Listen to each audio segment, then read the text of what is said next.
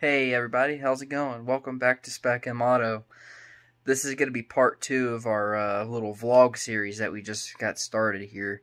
So, if y'all liked part 1 and y'all ready for part 2 and you made it this far, heck yeah, more power to you. Enjoy, guys. Alright guys, so I'm back at the house, and obviously I have my speakers out now. If you guys haven't seen them yet, it's these Boss audio systems. I think it's called Phantom series. I've had these on my first car about 4 years ago before I got rid of it, and I've just had it sitting around in the box ever since because I figured I'd put them in another car one day, and this car is going to be the car that's going to get them. So pretty much I'm going to show you guys real quick what I'm going to plan on doing with these harnesses I got from the junkyard. So obviously these female connectors, you see I'm going to have to find ways to connect them to this on here, and then like on this one, how these already have some wires and stuff. I'm going to have to trim these up a little bit and stuff because obviously these are in another car, so that's why you still see this like connector and stuff here. We have to trim these down a little bit and figure a way to get these wires into these so I can power these speakers. Same story with this. So we're going to start with the rear speakers.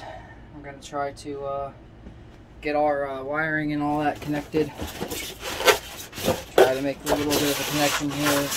We got some electrical tape and everything we need.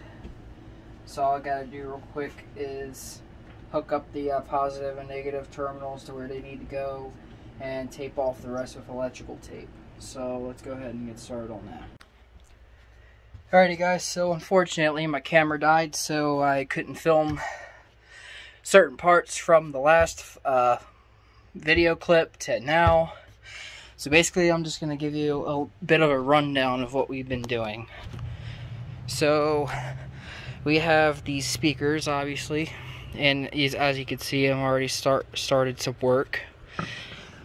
We're starting off with the back speakers because they're easier, and obviously we have a bit of a size difference between OEM and aftermarket. So of course I'm doing some modifications. Nothing like drilling holes or anything, obviously. I'll show you guys what I've got so far. It actually looks pretty damn decent for just kind of rigging it in there. So here's what's in there right now. We haven't touched this side yet. So I mean, it looks kind of cool. You can walk up and just see a skull there. I like that. And yes, we already did a few things without you, like I said a second ago. That includes the soldering and attaching of the female connectors and the wires for the speaker. Let me get you guys focused. So see, you guys, we got the female connectors. They're soldered and taped for safety purposes. Then we have our wires that run to the speaker. So that's how we got them working. I did test it out a minute ago. I can't play music and record at the same time unless I get my other camera out from somewhere, God knows where, and charge it up. But this one's already plugged in. It's sitting in the hole there, and I have verified it works, including the LED glowing eyes. They're just harder to see in the daytime because you can't really see them in the day. But this speaker, it actually works. It sounds fantastic. Just the one speaker alone I hear is significant improvement. So we're going to get ready to put the other speaker in. We're going to have it in a similar fashion so it looks more organized. So like has the speaker slanted like this and it's facing like that. We're going to do it the same way, except it's going to be slanted like this. So that'll be a really cool touch. So let's go ahead and get started with that.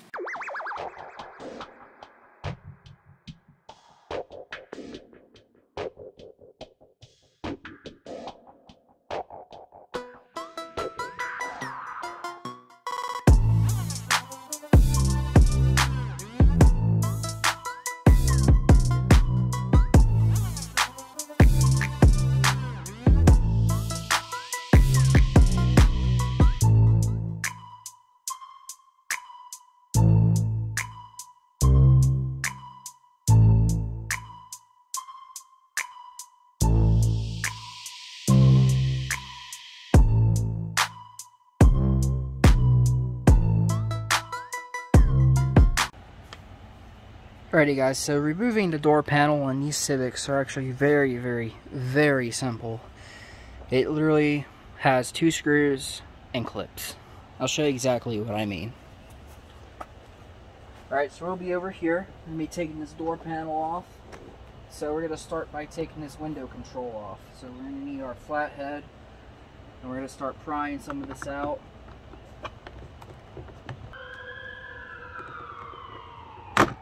There we go. A little bit of elbow grease and some love. You got it off just like that. Heaven forbid I damage something. It's okay. If it works, that's all that matters. Just gonna take out this window control. If I can find my way around this cluster of wires. And just like that, you get it out. So there's that. Now we take our flathead again. There's going to be a little square inside this door handle here. So you're going to want to go in like this. Sorry if my big head's in the way. Excuse me. Bam. Covers out. That's when you go in for a handy dandy screwdriver. Just unloosen it. Unloosen it. I meant to say loosen it. Unloosening it would be tightening it. Jesus Christ. Sorry guys, it's really hot today. Normally here in Ohio during the fall time it's like in the 30s and 40s. It's literally 80 degrees today. I don't understand why, but it's whatever. Alright, so now one screw's out. We got one more screw right here in this little corner. I don't know if you guys can see it. So we'll just take that and just slide it out. Slowly but surely. Come on. There we go.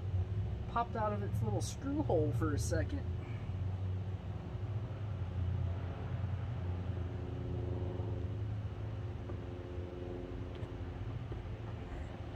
Bam. Screw is out. Alright, at this point we can start popping it out of the tabs. So let's kind of find a corner.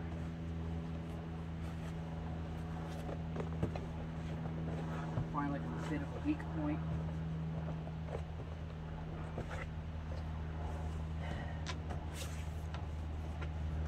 It's very obvious that this door panel has never been removed in its life.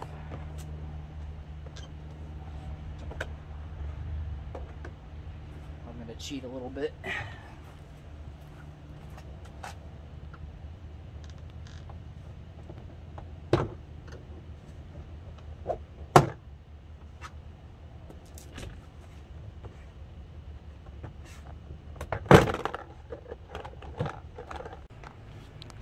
Okay guys, after a few minutes of assessing this, I have found out that inside here there's a little plastic tab. You guys can see that there. I gotta pop it out, and it's gonna be a bit of a pain in the ass to do it, so I'm gonna put you guys back over on the tripod while I get it. But I'm glad I found this out before I destroyed my door panel. This is like the first time I fully removed a door panel on my vehicle, so let's try to go ahead and get this off real quick.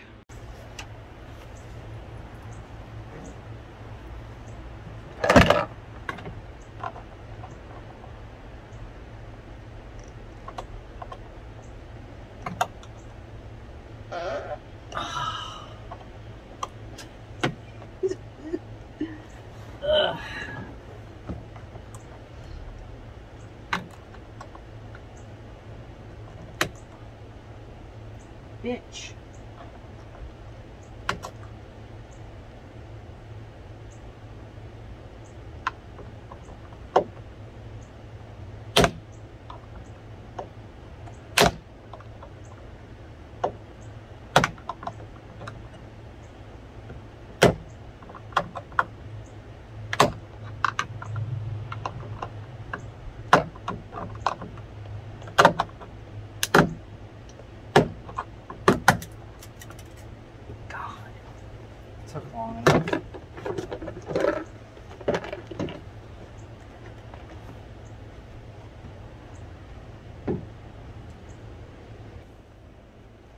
Alright guys, so we don't really need to completely unhook everything and stuff.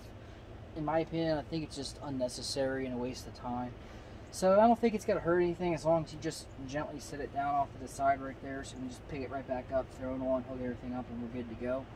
Because all we need to access is this right here, and obviously the door panel is not in the way, so we can go ahead and proceed with our screwdriver. Take our screw out. Go ahead and pop this speaker out.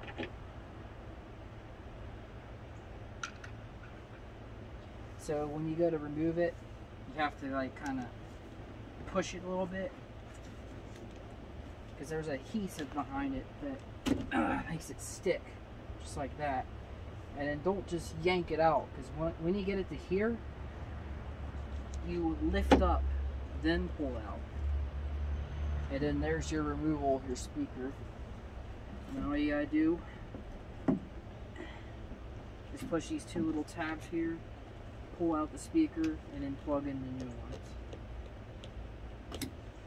So that's why we decided to solder these little female connectors from the junkyard speakers onto the new speaker wires. So instead of having to butcher these wires up and make it into a giant disaster, we just hook those female connectors up to that, solder them, and put some electrical tape over it for safety. Bring them out here, plug it into the original plug, slap them in, and you're done. Okay, so unfortunately for anybody who is curious, the speaker covers are attached to the actual door panel, so no, these are not removable. So unfortunately, I have to go the route of taking this, this nice looking cover off and taking the skull piece off, and we're going to stick it in behind the door panel like this. It will still light up behind the speaker cover, so these little LED lights will still light up to the music. The only difference is there's not going to be a skull on there, and it's going to be behind a door panel, but it's still visible, you can still hear it, and that's the good news. So you pretty much just got to pop these off. This is two-handed, don't want to destroy anything. So after this clip, you guys are going to see the time lapse of me putting the other speakers in.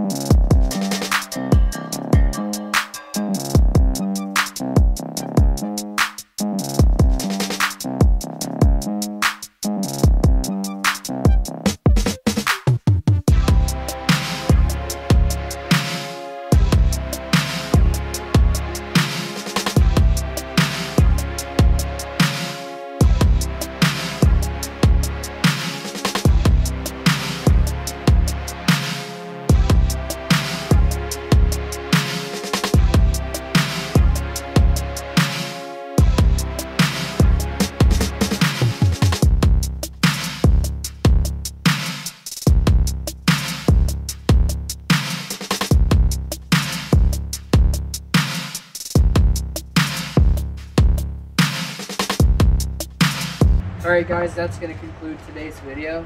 We got all the speakers in successfully.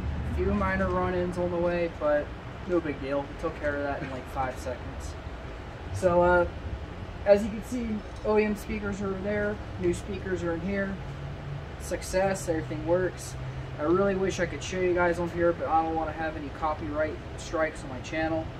I will post videos on my Instagram and Facebook page though, so if you guys are curious to see what it's kind of like. just go ahead and stop on my Facebook page, my Instagram page, and I'll have videos of it on there. Alright guys, I hope you enjoyed the video. Please leave a like, share the video with your friends and family that are in the little project videos like this, DIY, whatever you want to call it.